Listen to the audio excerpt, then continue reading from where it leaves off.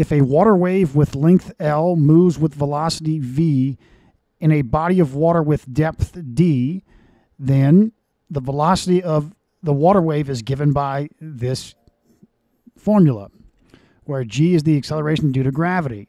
So we can reference this diagram here. Here's the depth d from like the mean height of the wave to the ocean floor, and then L is the wavelength of the wave.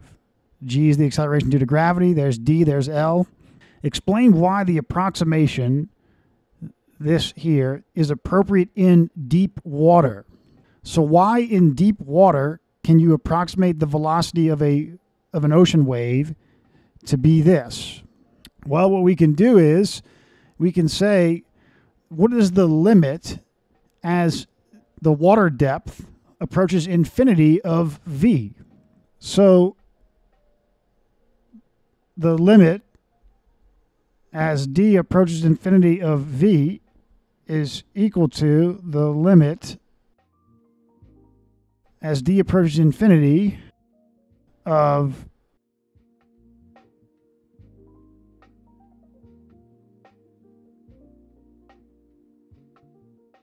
So how do we evaluate this limit? Well, the square root of GL over 2 pi, that's a constant. So we can rewrite this limit as, we could bring the constant out in front of the limit.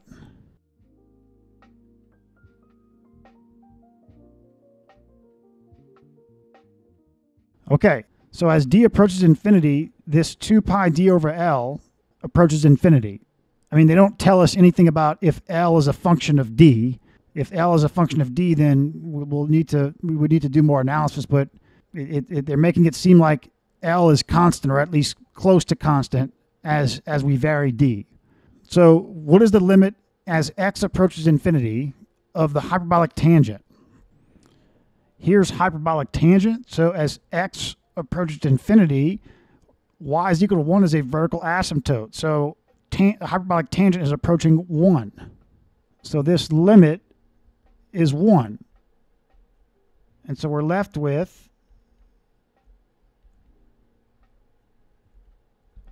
and there you go, square root of GL over 2 pi, that's this here. That's what, if you have, a deep ocean, D is getting really large. So this is what V is approaching. This is the limit as D approaches infinity of V. So if you have a sufficient ocean depth in deep water, you can just approximate the velocity of ocean wave with this equation.